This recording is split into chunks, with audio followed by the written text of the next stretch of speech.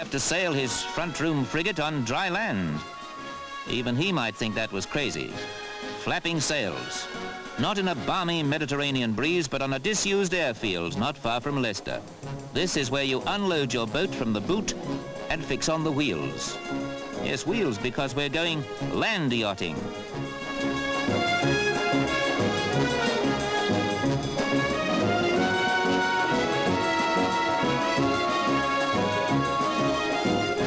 Everyone's pulling their weight today for a contest between the Gravely Club and a club from Fylde in Lancashire, where they usually race on the flat, wide beach at Lytham St Anne's.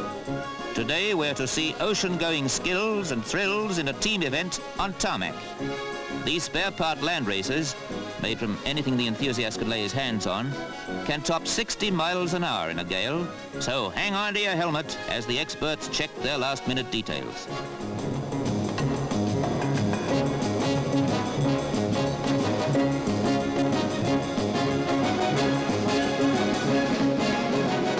We're away to a new kind of sport that blends the skills of many.